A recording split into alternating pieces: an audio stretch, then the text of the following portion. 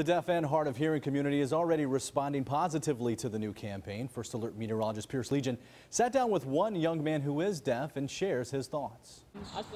Kyle Noel is just your average 21-year-old college student, except for one thing. I was born deaf, and it wasn't until 1 year old when my parents started to know something different about me. Many of us take for granted that this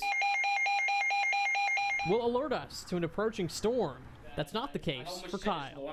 I feel pretty exposed at nighttime, and that's why when I was in high school, I bought the know what weather radio that flashes. The deaf and hard of hearing are at a disadvantage. It's not hearing thunder, so it's hard to tell for them how far away lightning is. That's why the National Weather Service is launching an addition to their existing When Thunder Roars, Go Indoors safety campaign.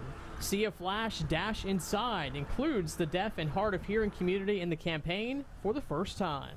They can get people involved because deaf people, I know deaf communities, they usually feel like they're left out in almost everything. Something the Weather Service hopes to change, along with saving lives. The lightning can strike over 10 miles away, and even if you're not having a thunderstorm at that moment, you can still get struck by lightning if you're outdoors. I think they got the right approach to this, trying to reach out to the deaf and hard of hearing community by changing the overall lightning saving campaign. Kyle hopes the collaboration will only grow from here.